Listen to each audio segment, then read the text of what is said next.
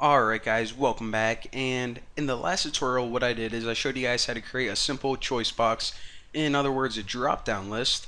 And what we did is we pretty much had it set up where the user could choose some kind of option such as meatballs, and then whenever they click this button it looked in the drop down list, extracted the value, and then you can do whatever you want with it.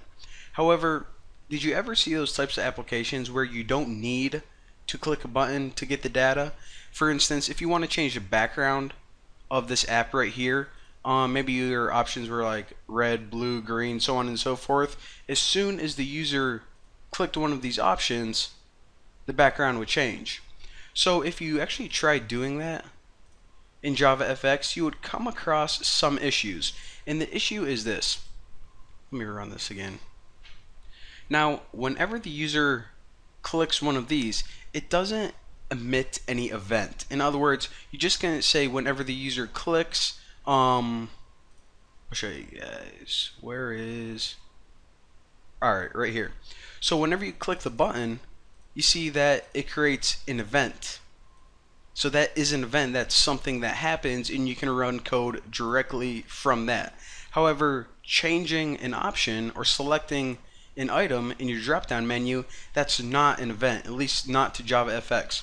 However, we can get around it by adding something called a listener to this drop-down menu.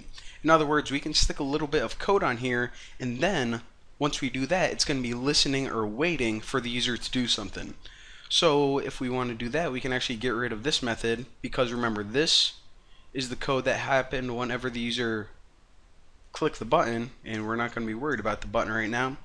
And we can also get rid of this right here. So I'll keep the button on the screen right here, but it just won't do anything for this tutorial just because I don't feel like deleting it all. Alright, so in order to pretty much simulate emitting an event whenever the user clicks or chooses one of these items, let me see, listen for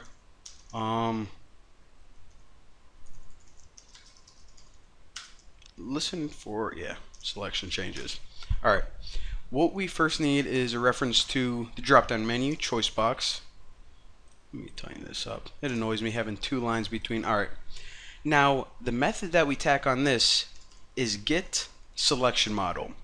Now there are different kinds of ways. You know how I told you guys that drop down list is one list, there's also like a tree, and I'll show you guys another list in the next tutorial, but basically different types of lists have different types of selection models.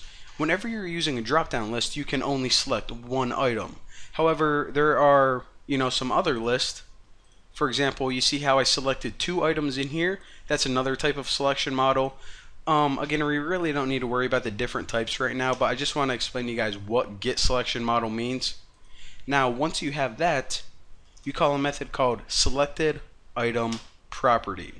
Now, of course, this is essentially just the selected item. The item that they choose has properties on it. In other words, just think of this as the item that the user selected from that list. Now once we have that, we can add a listener. So what this listener is going to do is it's going to sit on pretty much your item, and it's going to wait for something to happen. In other words, what's the one thing that you can do? With menu items, you can click them. So whenever that event occurs, it's going to emit three parameters. So just like before, remember, whenever we use lambdas, what happens is it's pretty much a short, condensed version of a function. And your parameters go on the left-hand side, and the body of the function, or the code that you want to execute, goes on the right-hand side. So whenever the user chooses the item from the drop-down list, we actually pass in, I don't know if alright, so it's not popping up, but I'll talk to you guys. The old value, new value. Alright, so it's going to toss in three parameters. This is essentially just the list item itself, or the property. I think V stands for observable. This is always in the documentation, but this is pretty much the property of the item itself. This is the old value, so if you had apples selected and you're moving to bacon, this would be apples. And of course the new value would be the new item that you selected. So again, if you're going from like ham to meatballs, this would be the list item, this would be ham, and this would be meatballs. So now whenever they select a new item, I'm just gonna, let's say, print something out on the screen. And actually, if we go, I'll keep it right here all on one line. Alright, so system out, not pit, out, print line, and we'll just print the new value, or the item that they selected. Alright, that looks pretty good. Let me go ahead and run it and check it out. So again, we have apple selected by default. Let me go to ham, prints out ham. Let me go to meatballs, prints out meatballs. So again, this is occurring before I even click the button. Actually, when I click the button, nothing happens. So if you ever want the functionality to do that, then there you go. And again, just to demonstrate what the old value is. The old value is the item that was selected before. So if I have apple selected and I select bacon, then it prints out the old value. So there you go. But anyways, that is how you listen for changes on the drop down menu. Boom roasted. See you guys later.